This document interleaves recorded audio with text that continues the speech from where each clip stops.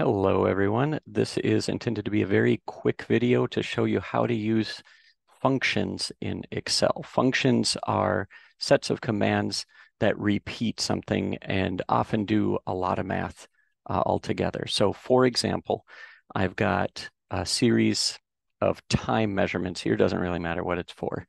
And if I want to find the average of it, I know I could add up all of these, get that sum, and then divide them by the number of values that went into it. But that could become very tedious if I have a big list of numbers. And so Excel has a built-in average function. To start with this, you'll select where you want your result to go. And whenever we're asking Excel to do some math on values, we start with the equal sign right there and equals. And then we'd type in the name of a function to make it easier for us. So in this case, the function name that we want is average. You'll see that it predicts a whole bunch of different things up there. Lots of different ways we might be what might ask to find an average, but for this one, we just want to do the regular. And then we will put in a parenthesis here, and you'll see that we could list out numbers that we want to find the average of. So if we wanted to type them each in and separate them by a comma, we could do that. But the easier way is to, instead of doing typing in, select which numbers that you want. So I just went up, I'm holding my mouse button down, left button, to select all of these.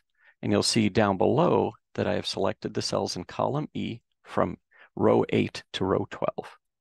And now it'll find the average. I'm just going to put the end parenthesis and hit enter. It finds the average right away. If I want to do standard deviation, another typical one that we do on data sets, I'll hit equals to say that I wanted to do something. STDEV is the standard deviation abbreviation. First parenthesis, I could list the numbers, but I'm going to highlight and do that and get there.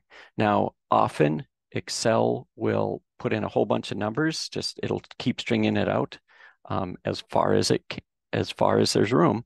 And we usually want to round that to fewer numbers since we have two significant figures in each of these values. I want to do that too. So I'll highlight the cell and I'll come up here to the decrease decimal until I round it. Excel will round it for me to the number of decimal places or significant figures that I want. Down here, keep going. And every time I hit it, it rounds it to the next appropriate digit. And that's all there is to it.